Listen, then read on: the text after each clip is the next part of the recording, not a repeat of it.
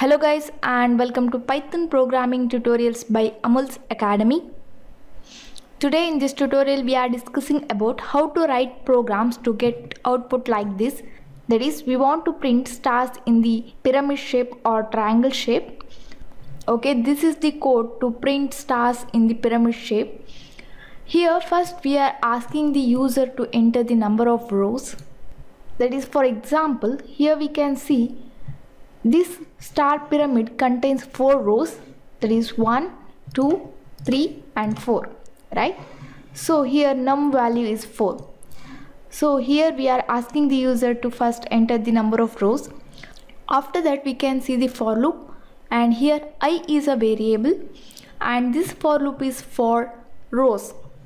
Okay, and here we can see the range function 0 to num. Suppose if we enter number of rows is 4, then range function is for 0 to 4, then it will give the output as 0, 1 and 2 and 3. I is equal to 0 for this row, 1 is for this row, 2 is for this row and 3 is for this row. Okay, next in the column, that is here we can see space and star. That is, in some places we need to print space and in some places we need to print star. Okay, so here we are using two for loops. That is, the first for loop to print space and the second for loop is to print star. And here we can see in the first for loop j is a variable and range is from 0 to num minus I minus 1. Here we can see num value is 4, right? And here we can see the 3 space here. After that we can see the star. Here num value is 4 and I value is 0 and minus 1, that will give 3.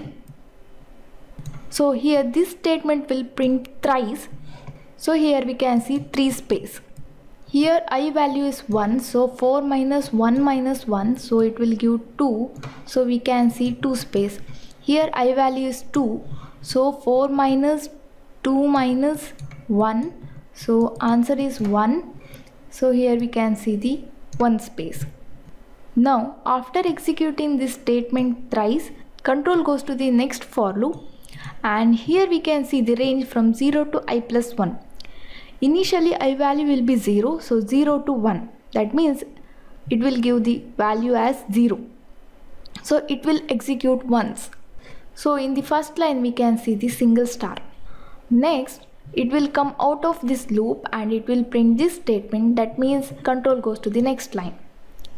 Okay, this is about the code. Here first we are asking the user to enter the number of rows.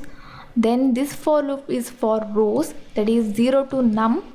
In the main for loop we can see two for loops, that is one is for to print space and another is to print star. Now we'll run this program. Okay, I'll enter number of rows is 5 and here we can see the pyramid. Okay, now we'll see how this code will work. First we are asking the user to enter the number of rows. For example, we will take num value is 4 now. So control goes to this for loop. I is a variable. Here range 0 to num will give 4 values. Okay, that is 0, 1, 2, 3. Fine. And next it will go to the jth loop, and here range is from 0 to num minus I minus 1. Actually num value was 4 and here I value is 0, so 4 minus 0 minus 1, so it will give 3. So here range is from 0 to 3, so it will give the answer as 0, 1 and 2, right? So first j value will be 0, 1, 2.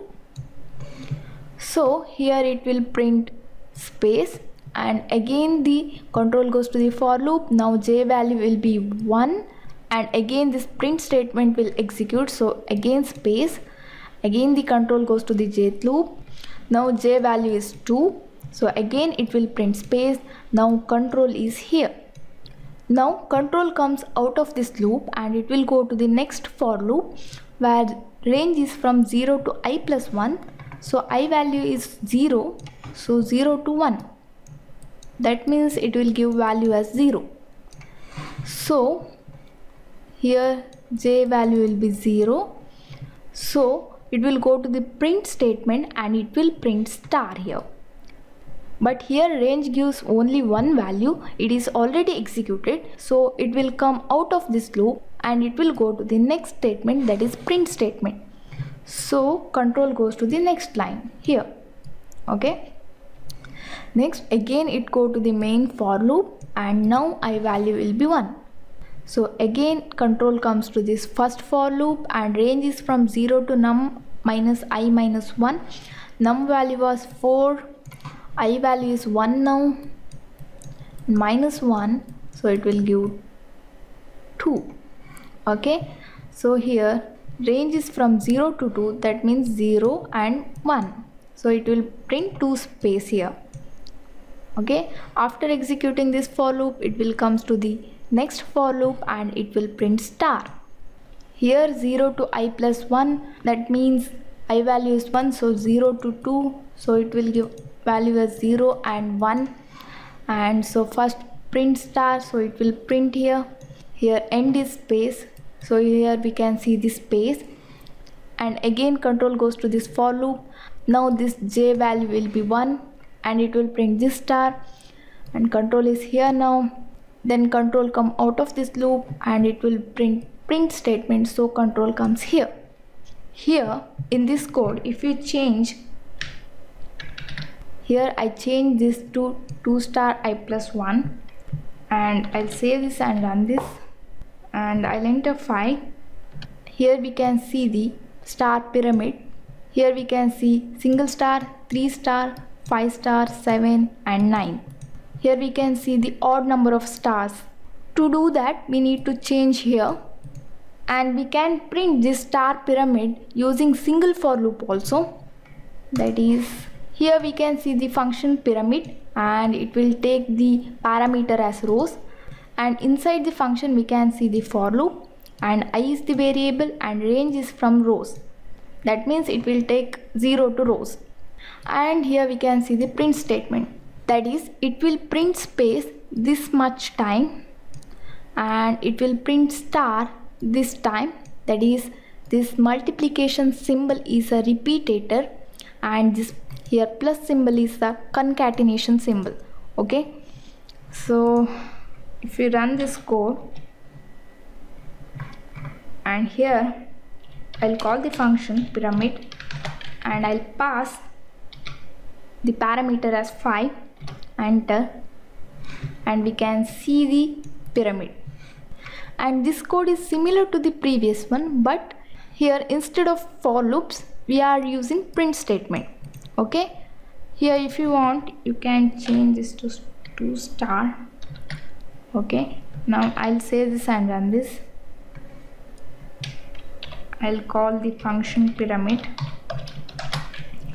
I'll pass as 4, and here we can see the output. This is the odd number of stars. Okay, that's it for now. Thank you for watching. Don't forget to subscribe my channel. I'll meet you in next class. Till then, take care.